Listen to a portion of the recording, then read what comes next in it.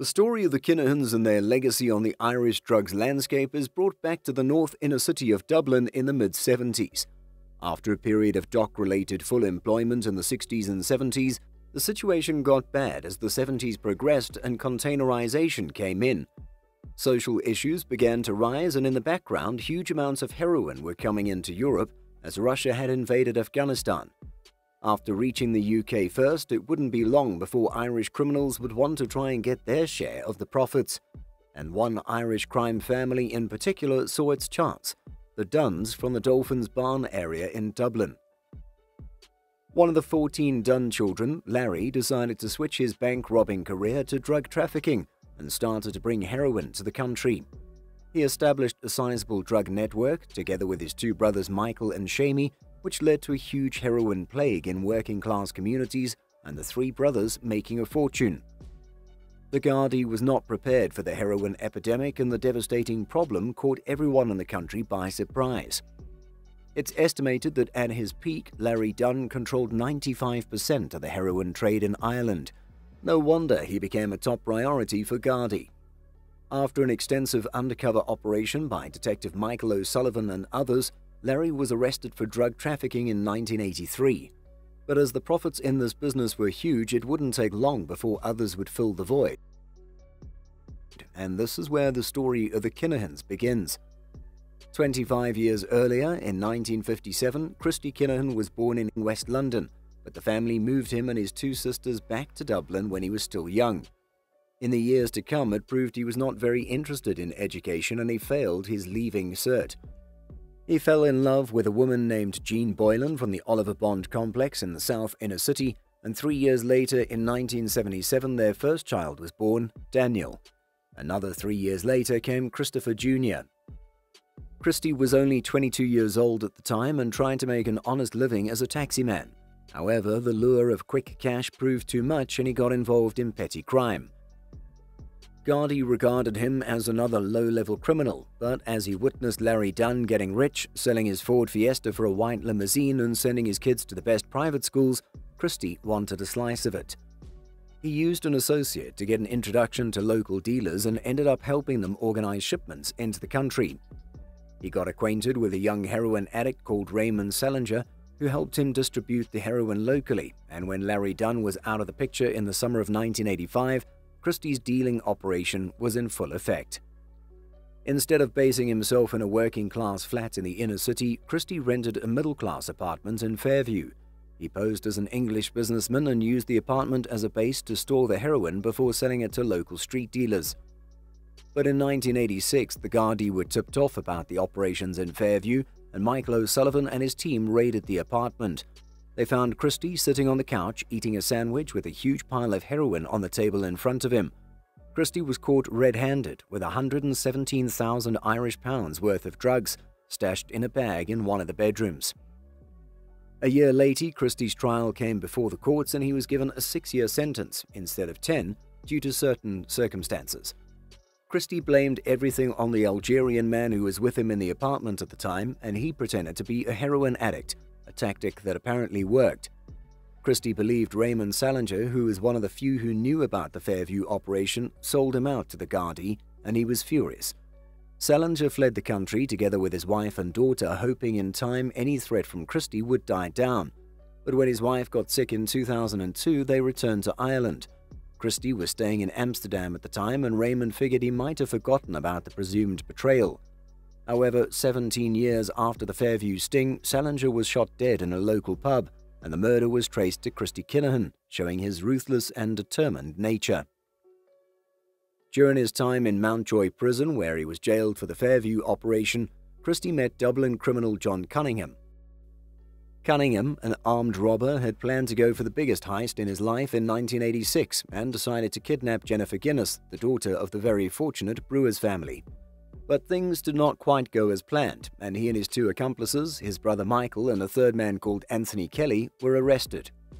Cunningham was sentenced to 17 years in prison and ended up crossing paths with Christy in the Mountjoy facility. The years they spent together, planning their actions for hours and hours, would prove to be vital for their future, as similar aspirations made them become very close. By the time Christy got out of prison in 1992, the drugs market had changed as ecstasy had made its entrance and more profits were to be made. By early 1993, Christy was splitting his time between Ireland and Tamworth, Birmingham, and married a Dutch woman, a marriage that would only last 6 years. Around that time, Christy was back to being low-level and was again building contacts, although he was involved in stolen traveler checks. After 16 grand worth of stolen checks were found during a raid in 1993, Christy was arrested again and charged. However, he decided to jump bail and flee to the Netherlands. There, he started to expand his operations by trafficking firearms and building relationships with people from countries like Colombia and Spain that would eventually enable him to expand his empire in the new century.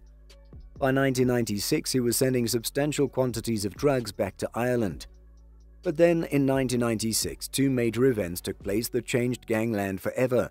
Crime reporter Veronica Guerin was murdered and the Criminal Assets Bureau, or CAB, was introduced. Guerin's murder meant the end for the crime gang led by John Gilligan, who was held responsible, although acquitted later on. And at that time, John Gilligan was Christy's only competitor in the Irish drugs market. A void occurred and Christy and his gang were able to fill it, having all the contacts and experience they needed. On the other hand, the introduction of CAB meant that high-end criminals weren't able to spend their money anymore in Ireland. However, Christy was ahead of the curve and had already moved to Amsterdam. And another pleasant surprise was brought to Christy that year as John Cunningham had escaped from prison and made his way from Ireland to Amsterdam using a false passport. The pair was reunited again and business was booming. However, a year later, Christy's dad died back in Ireland, and although Christy knew there was an outstanding arrest warrant related to the stolen travelers' checks, he decided to attend the funeral. Little did he know that the Gardaí knew about his father's passing and awaited them at the ceremony. He was arrested again and sent to Europe's most secure maximum security facility, Portlaoise Prison, for another 4 years. Lucky for him, he had John Cunningham on the outside running their criminal enterprise from Amsterdam. During those 4 years in prison, Christy decided to spend his time well. He studied Spanish and Russian and was one of the first inmates who got a computer. He was also one of the first persons who was able to smuggle a mobile phone inside, which was still pretty large around that time, which enabled him to then connect the computer to the then still very new internet.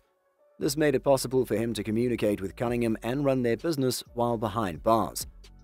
At that point, huge amounts of money from ecstasy dealing in Ireland came in and were brought back to Holland to get exchanged in guilders. It's estimated that around that time, the gang was responsible for 60% of all Irish pound to guilders transactions in Holland. But once again, things took a turn a couple of years later as a shipment of automatic pistols and 800 kilograms of cannabis was uncovered in Ireland, which could be linked to Cunningham. His Amsterdam mansion was raided by the Dutch police in 2000 and arms and money were found. But that was not all. Also, a ledger was found which revealed that around €31 million worth of cannabis and ecstasy had been sent from Holland to Ireland, while Christy was in jail. Cunningham was convicted and was sent to jail for 7 years. A year after Cunningham was busted, Christy was released from jail. Somehow, Cunningham had managed to successfully stash €10 million worth of their criminal proceeds. Since CAB was paying big attention, Christy moved to Belgium, where he started to invest in properties. However, it turned out that the Belgians were much more advanced when it came to financial crimes than the Irish, so Christy needed to move again. This time, he went to Spain. It was the mid-2000s and Christy became a major player in the narco game, setting up drug routes into Western Europe, working together with Mexican and Colombian cartels and the Russian and Dutch mafia.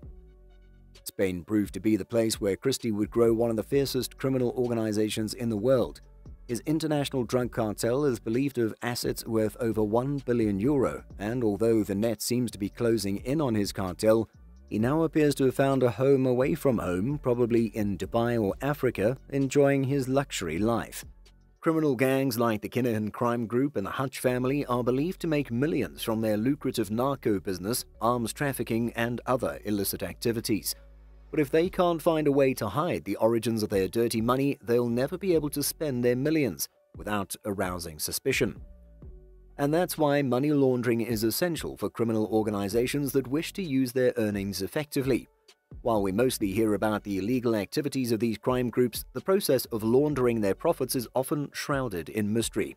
Irish criminal gangs like the Kinahan cartel and the Hutch family, involved in illegal activities such as drug and arms trafficking, have amassed a fortune that is estimated to be worth billions of dollars. Since the turn of the century, the Kinahan cartel, for example, has grown to become a sprawling international drug cartel that is now ranked alongside the Italian mafia. The cartel, which operates in Ireland, the UK, Spain, and the United Arab Emirates, is believed to have assets worth more than €1 billion. Christy Kinahan, who founded the organization, is a multi-millionaire who is estimated to have squirreled away a personal fortune in jewelry, properties, yachts, and luxury cars, including a yellow Lamborghini and Bentley, each worth around €200,000. The cartel owns dozens of properties in countries all over the world, like Spain, Thailand, Cyprus, and Dubai. It has invested in high-end holiday resorts, for example in Brazil, sport promotion companies in Asia, and distilleries in Australia. Hundreds of millions of euros are put in high-yield investment portfolios in Asia, and their wealth structure is ever-evolving and highly complex. But let's not underestimate the Hutches. Jerry the Monk Hutch is estimated to be worth around €15 million. He built a huge international property network through savvy investments and money laundering schemes. His €12 million property empire runs from Dublin to Turkey, including million-euro mansions and apartments in Ireland, London, and Spain. His own home in Clontarf is already estimated to be worth €1 million. But his portfolio also contains extensive properties in Kusadasi and Izmir in Turkey, and several housing complexes in Bulgaria and Hungary. And to top it all off, he is a silent partner in several pub and auto trade businesses in Ireland. And all this despite the major blow he got from CAB in 2000, which landed him a €1.5 million tax liability bill in 1997. Actually, Jerry Hutch was one of the first ever targets of the Bureau. In short, these criminals do not only make millions, they also spend them. And to be able to splurge, they need to launder their dirty money, and they've proven to be extremely creative.